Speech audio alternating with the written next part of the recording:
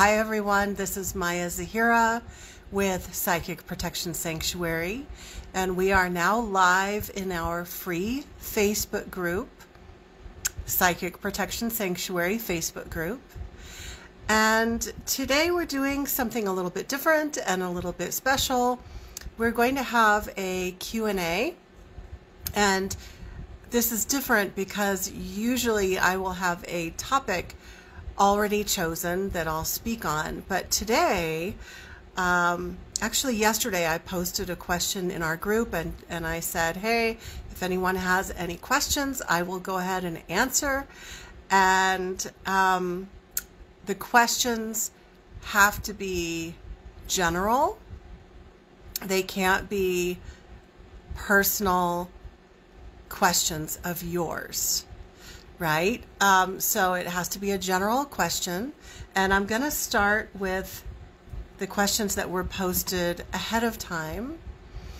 I may or may not have an opportunity to answer questions that are posted here in the live. So I'm not sure if that's going to happen or not, but we will see how it goes. So if you are interested in a Q&A where you can ask anything and ask about your situation specifically, ask personal questions like, what's going on? Maya, can you psychically read the situation and tell me what's going on? That is what I offer in my paid program. We actually do have a monthly Q&A on Zoom, and they can ask me anything, and there's no limitations. And the paid program is called Spiritual Empowerment Academy. And you can find information about that on my website, psychicprotectionsanctuary.com. So let's jump into our Q&A, to our general Q&A here in the free group. You know, even though we're doing general questions, everybody learns so much. And you may recognize questions that you didn't realize that you had. So let's jump in. And I have to itch my face. Sorry. I can't wait any longer. Can't hold it off. Okay. So our first question is from Laura. And actually, I loved every question that was submitted. These were amazing questions and a big variety of questions. So it's awesome. Hi, Laura. Laura and Sharon are here live, and a few other people. Let me just check. There we go. Barbara.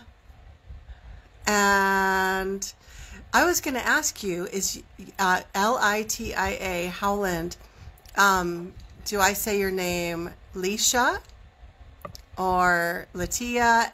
I'm sure people ask you all the time, because I am going to go over your question today, and I want to read your name properly. People get confused about my name as well. But hello there in Virginia, and Lori in Glendale, Arizona. Very cool. I am in Arizona as well, and it's already hot here, and so that's why you hear all the white noise. I apologize in advance. We've got fans on, and Jackie is saying hi from Iowa. Cool. Okay, Laura starts with a really potent question. If a person has been targeted since birth, perhaps before birth even, and they're walking around like a beacon target that draws the orcs and harmers like a magnet, where does one even begin to protect themselves from relentless and ongoing harm? Kind of like playing whack-a-mole. And you're right, it is. And on the same note, does one need to keep taking protective action over and over and constantly be in a state of paranoia and what I call hypervigilance, right? Or can they one and done it, or two and done it? And does one need to know who is doing the attacking in order to protect themselves from it? Great question. Barbara is here. Oh, Naomi is here with Barbara in Ohio. That's great. Okay, So I also took some notes when I read your question earlier. Okay. I'm going to answer your final question first, and then I'm going to go back. Does someone need to know, do you need to know who it is that's doing the attacking in order to protect yourself from it? Yes and no. There are a lot of protection methods that you can use that can protect you, just provide overall protection. And it's interesting because when I started using reversal candles, which is a protection technique, several years ago, I was only going to program the candle to reverse the psychic attack coming from the person that I felt was targeting me. And instead, I decided to keep it more open. And it was fascinating because what ended up happening was all sorts of psychic attack ended up getting pulled off of me. Like, there were a lot of different people sending jealousy, competitiveness, anger, etc. And so since I didn't force it to be specific about just that one person, it actually had a more complete effect I did include the main person, but then I also included other people, and I also left it open-ended. So that's something to keep in mind. If you're doing any kind of spiritual protection work, you can certainly include who you suspect, but also keep it open to clear out anything else from anyone else as well. But with that said, I do think it's a really good idea to have some clarity on what and who you're trying to clear. I did a video, I think it was last month, where I talked about how it's important to know, for example, what kind of entity you're clearing before you try to just throw spaghetti at the wall and try random methods for clearing, because different entities are going to respond to different types of clearings. So it doesn't sound like you're asking about entities, but just generally speaking, it is a good idea to have some clarity on who you're dealing with. And there are ways to figure that out. That's actually something that I do with the students in the paid program, is we get to the bottom of what's going on. But if you have fairly good intuitive skills and your gut feeling is telling you where it's coming from, then I would say trust that. Trust your gut. Okay? So it's kind of both, like yes and no. Do you have to know who is doing the attacking in order to clear it or protect yourself? You don't have to know, but it is better. But also keep it open-ended, because there might be more than what you think is attacking. There might be more involved than you realize. Okay, so hopefully that all made sense. So back to the first part of your question. I chuckled ruefully when I read your question about if a person has been targeted since birth and perhaps even before birth. That would describe me and several of the students in my program, and I'm sure several of you watching this. So it really sucks, doesn't it? It really sucks having a lifetime of targeting. And I think your question is like, what do you do? Like, what do you do about that? Because you're constantly playing a game of whack-a-mole. You can never get, it feels like you can never get totally clear.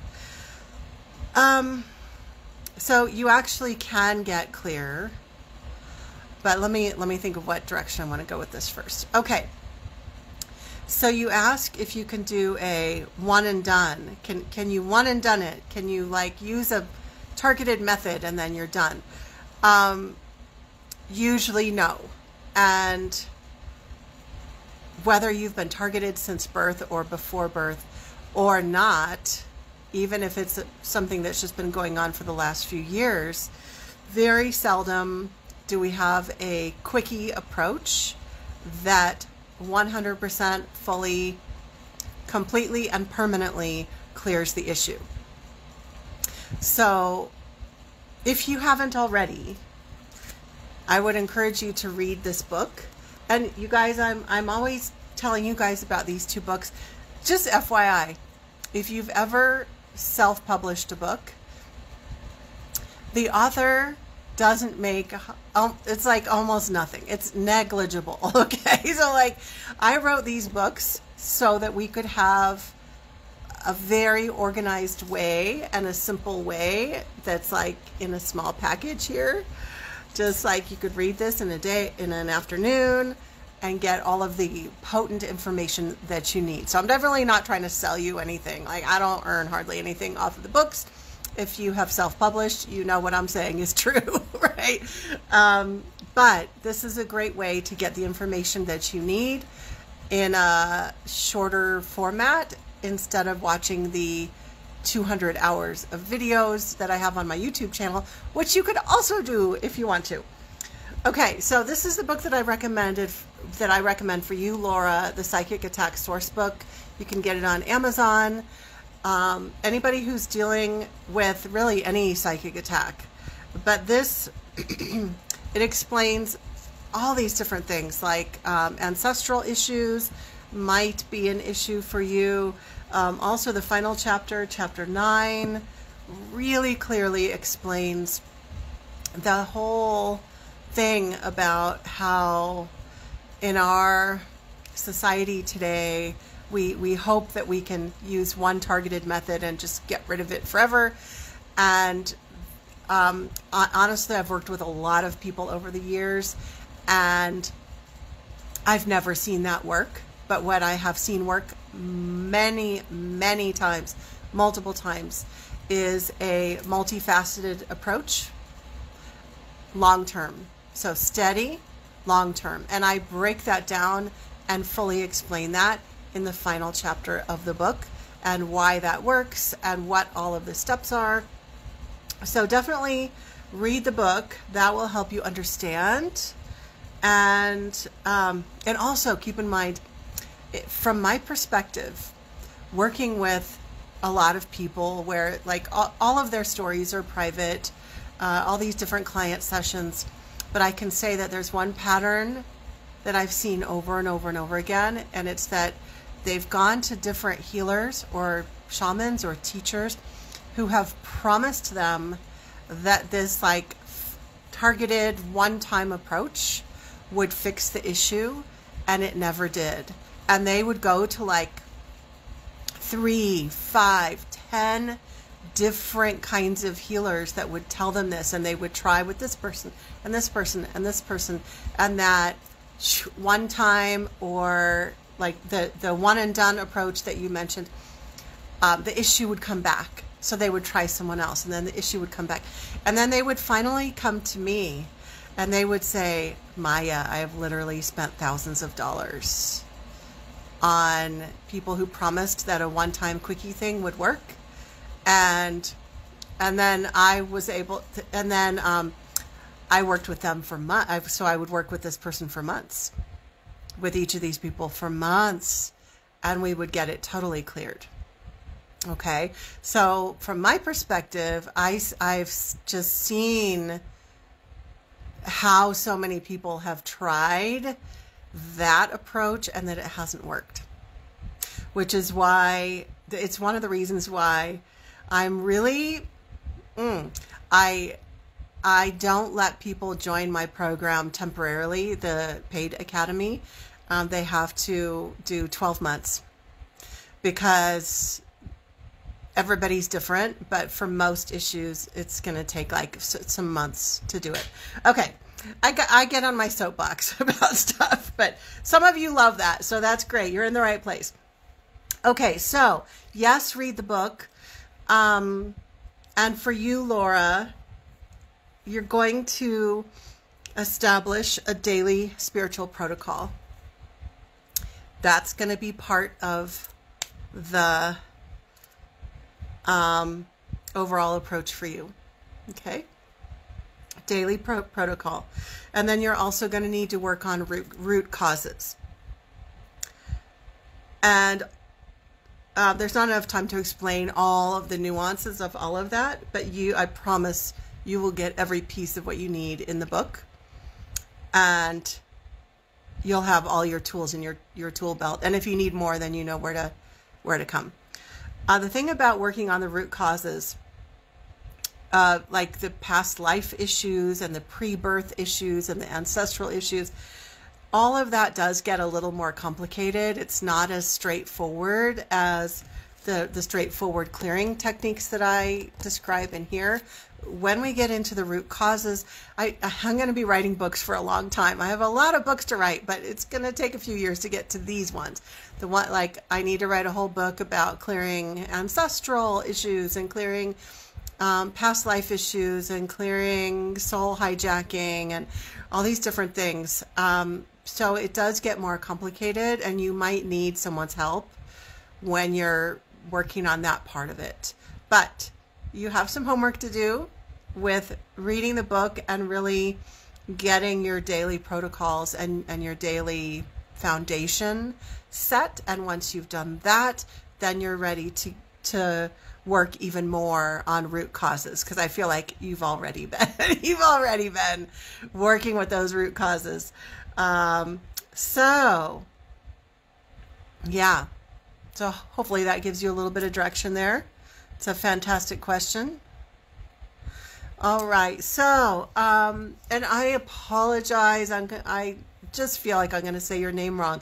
People mispronounce my name all the time, so I feel for you. It's your name is Litia. I don't know if it's Lisha or Latia. Either way, it's a beautiful name. So this is for you, Ms. Howland. Okay. First question. When using frankincense in your home, do you have to leave the smoke in the house, or can you air it out? So this is my personal preference. There are all sorts of spiritual people out there who are very dogmatic and who will screech and scream like, no, that's the wrong way. And I just laugh. I just laugh because everybody has all these different opinions. I'll tell you what I prefer. And then I think what I would say, though, for everybody is to follow what feels right for you. So what I like to do is let the smoke permeate the space. Let the frankincense smoke permeate the space. So in other words, I don't have the doors and windows open and the fans blowing everything out while I am burning the frankincense or other smoke cleansing. I don't have it all open. Okay, so I keep everything closed and I fill everything with smoke. And then when I'm done, then I want to air out the house because it's like a little too much smoke for comfort, right?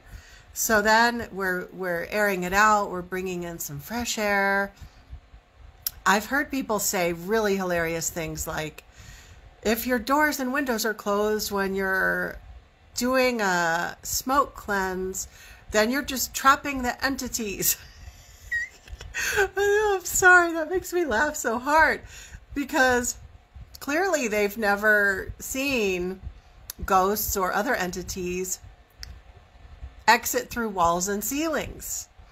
And I mean, I've been seeing entities, I think the first time like I really clearly saw something exit like through walls and through a ceiling was in my 20s. I saw ghosts before that, but so it's been, you know, a good 30 years of seeing ghosts easily move through walls and ceilings and other structures. They don't need you to open the door for them.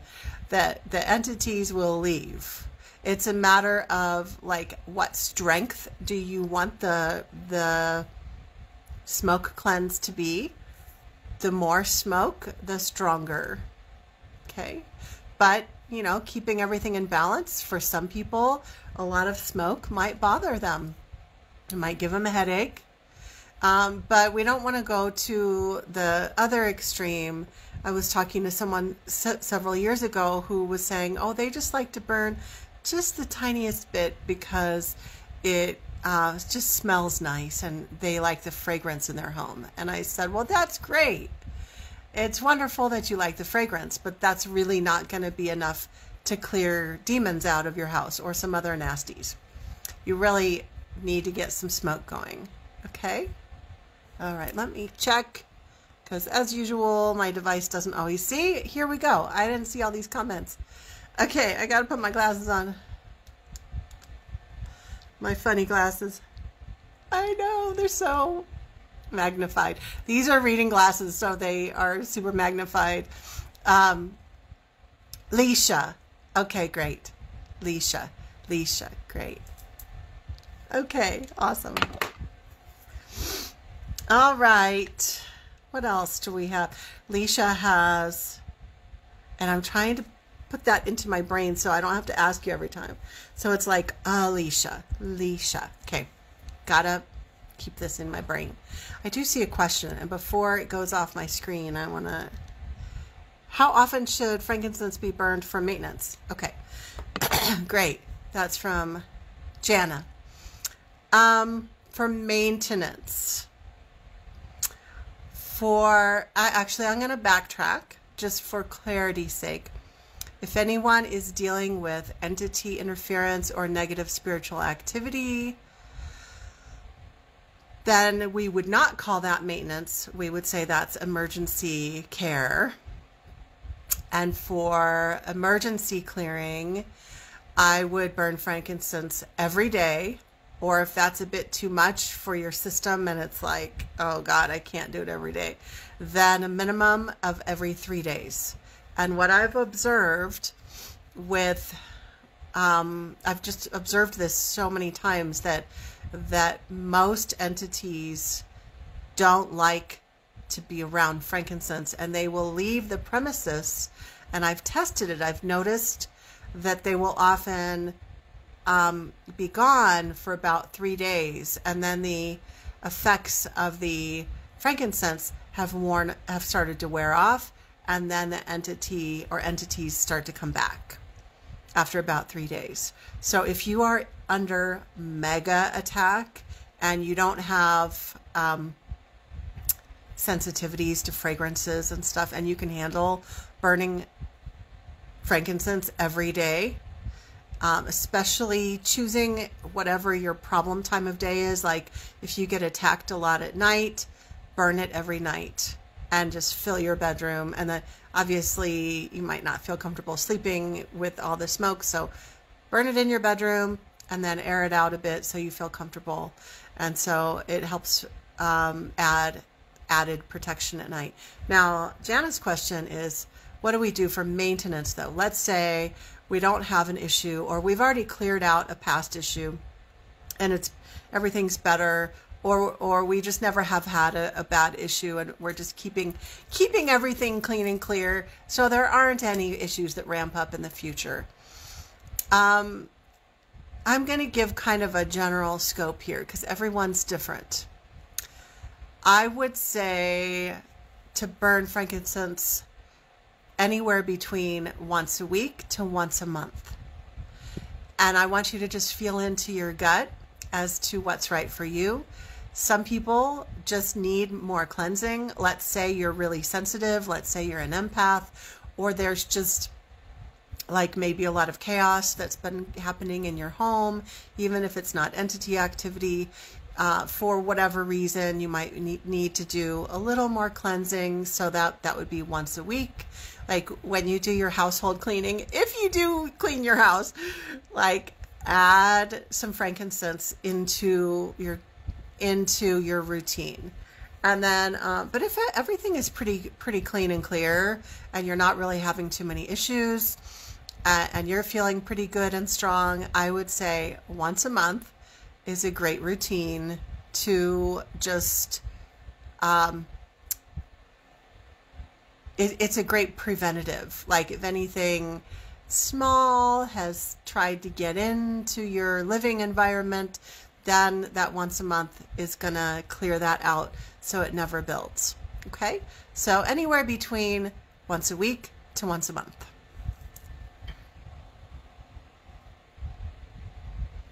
And Christina says, what does the frankincense properties have that make them dislike it so much? That's a great question. And I am a very honest and transparent person. So I will tell you, I'm never going to just make up an answer. Okay. I'm going to tell you what I know and what I don't know. So I don't know that there's this like scientific reason why entities don't like frankincense. But I do believe that eventually science is going to catch up with spiritual matters, and we're going to find out all sorts of things that seem like magical or otherworldly that don't really make sense to us, that science is going to have a reason for, if like probably when we're all dead and gone. You know, in the future generations, scientists are going to have answers to this. Okay. But from my general perspective,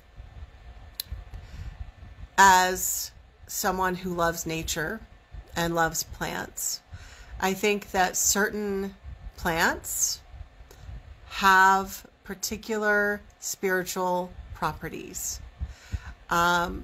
Many plants have healing properties that are literally healing for the physical body, and that's why we have herbs for sale, and medicines, pharmaceutical medicines that are created from plant origins. That's one aspect of plant medicines is like the actual physical healing effects, but they also have other effects on our environment. And there's a long history throughout the history of humanity of just from a variety of cultures of using resins. So frankincense resin, which is dried tree sap. So there's a long history of using different tree sap resins, as well as dried herbs and other plant materials, burning those and using those for a smoke cleanse. And a few minutes ago, I was referring to smoke cleansing, etc., about like whether you should air out your house. Smoke cleansing is a general term that we can use, whether we're referring to using frankincense or myrrh or copal or dragon's blood. All of those are little pebbles that are dried tree sap, that are resins. Or we might be talking about Palo Santo, which is a wood. We might be talking about sage, dried lavender, dried cedar, juniper. The list goes on, from a variety of different cultural traditions. And so through trial and error, I have found, and a lot of people have found, that certain herbs and certain plant substances will work well for clearing out certain things, and other plant substances will work really well for clearing out other things. So part of it is trial and error.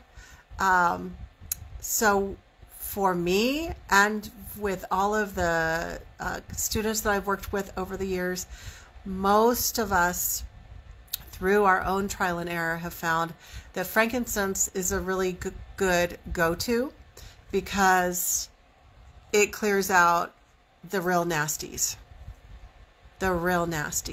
Okay?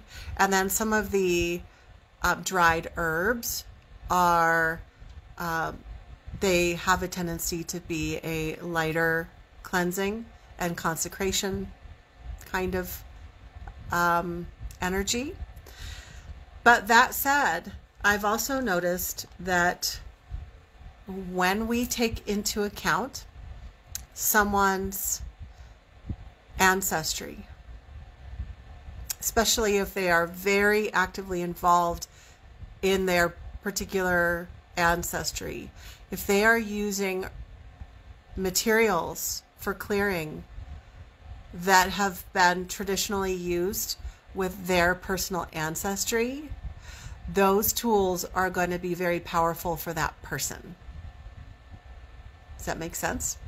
So this is why, even though I talk about how frankincense is great for clearing out demons, etc., and some of the dried herbs just are not as effective for that, well, it depends on the person. Because I've met people who were able to use certain dried herbs and just clear out all sorts of stuff. But it wasn't just the herbs just in and of themselves. It was like the combination of the person's personal power and belief and connection with that plant spirit.